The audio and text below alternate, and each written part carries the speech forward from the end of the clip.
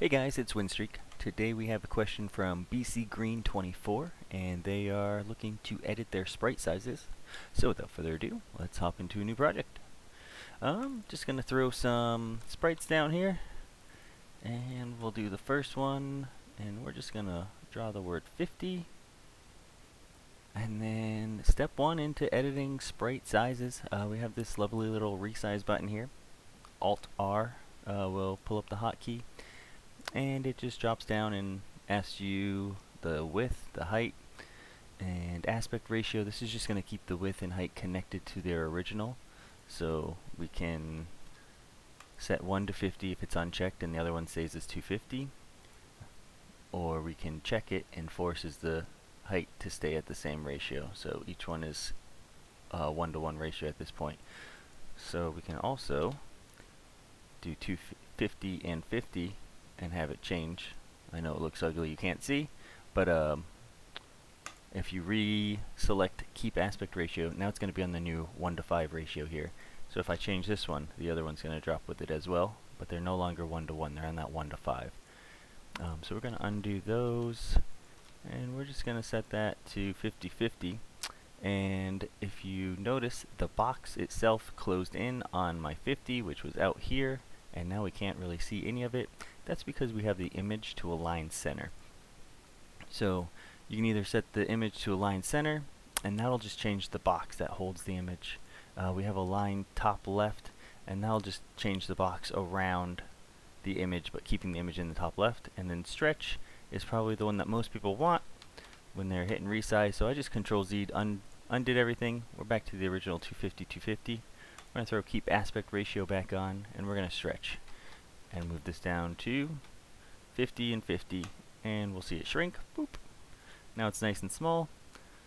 Smooth is just going to be some built-in like rendering tool that tries to keep everything nice and smooth. I don't use it too much, but you can play around with it if you want to see the differences. And then apply to whole animation. That only matters if you have multiple images in your animation. So you can make multiple animations up here, and then frames in each animation down here.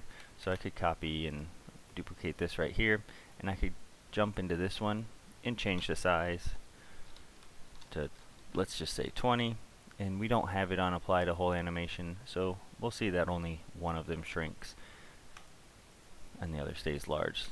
But we're going to do that, and we're just going to keep the 50 out here, and as we see, we have our sprite. It's size 50 by 50, and we'll make a second one here. And let's just say 100, and we can, let's make this a little smaller so we can read it. 100, beautifully drawn, and you can see the 100 is twice the size of the 50. And then from here we can continue editing. We can always jump in and grab the size off the side here and just change it. This one's going to be looking for that X, and we're going to switch this up a bit, and this no longer has to keep in mind any of the things you had checked here. This is going to override everything, so it's not keeping aspect ratio if you type it in on the side there. It's just going to jump to that 120, 100. And we can also edit sizes from inside of our event sheet. So we can take sprite 50 by 50, let's just say on start of layout, start of layout, and we'll take the 50 and we'll make it size of 100. So set size,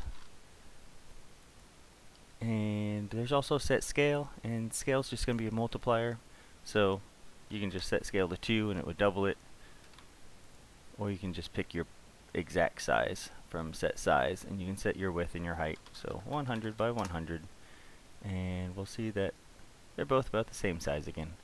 And that's all the main ways that you'll go about editing the size of your sprites. Hopefully that helps, and have a good one.